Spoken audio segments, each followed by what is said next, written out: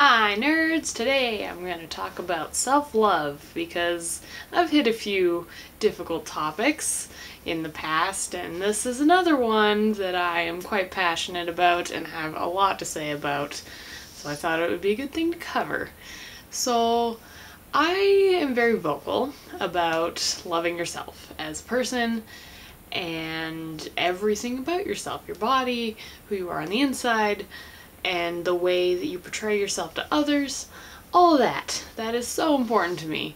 And I struggle with it sometimes because I mentioned before about the whole depression thing. It makes things difficult. It makes it very difficult to believe that you're a really good person when you have when you're going through something incredibly difficult and you feel like you have a major flaw. And I mean, everyone has flaws, obviously, but depression is a big one. I believe I'm a good person. I am a good person. And it's not always easy to believe that. Usually I find myself at my happiest when I'm doing things for others or appreciating others, because when I do that, I appreciate myself more. Because I've mentioned a million times that people are the most important thing to me, and so I feel like my purpose is to bring joy to other people. So when I'm doing my purpose, I feel at my best, and I'm like, yeah, I'm a great person, go me. And a lot of people are very uncomfortable when I say, yo, I'm a really great person. And they're like, wow, you're so self-centered. Wow, it's not okay to think you're great. And it really bothers me that the society shames people for thinking that they're really good people. Because you're allowed to think you're great. You are allowed to do that. Oh, just do it. It's fine. I know there's a lot of like self-centered people out there, but if your actions are for the best, and you think you're awesome, you can say that. That's cool. I don't know, it's just frustrating.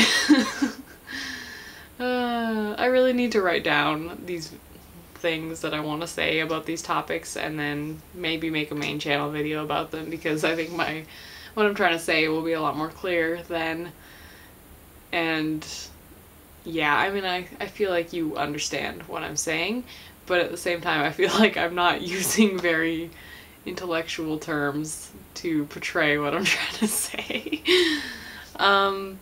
Something that my friend mentioned to me the other day, we were just hanging out talking about life and stuff, and he said that you shouldn't build a monument to yourself when you're at your best, because the second that you're below your best, that monument will just fall over. He used the example of the legs a little bit uneven, so it's just gonna fall over now. And I really, really like that analogy. And I'm gonna remember that probably forever, I think. Because I do that whenever I'm at my best or feeling good. I tend to be like, yeah, I'm great now. And then when I'm down low, I'm like, wow, I'm a shit person. Jeez, why? I used to be cool and now I'm not. Why? And I don't know, there's like little things that'll aggravate me, and then it'll kind of build up to one big negative thing. Like, it's like Eeyore, there's like a big negative cloud over your head. It's like that. And I obviously don't like being like that, and I do struggle with, you know, thinking that I'm still great while I'm going through something incredibly difficult. And so, I don't know, I've been trying to, like, every day I try to remind myself, like, hey, you're cool. Or I do something for someone else and remind myself that that's why I'm here. That's all I really care about. And I achieved something that I care about. So I should celebrate that by thinking that I'm great. Because I can do that. I don't know.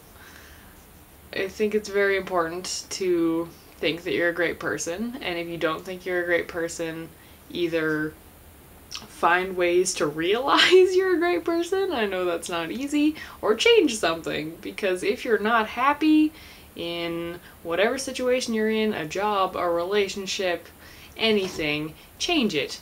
because if it's not making you happy, it's not worth it. The search for happiness is incredibly difficult, but it is worth it in every single way. Every time I go through something difficult and I make it through it, I'm like, wow, I feel so fantastic. Everything I just went through is worth it for this feeling right now.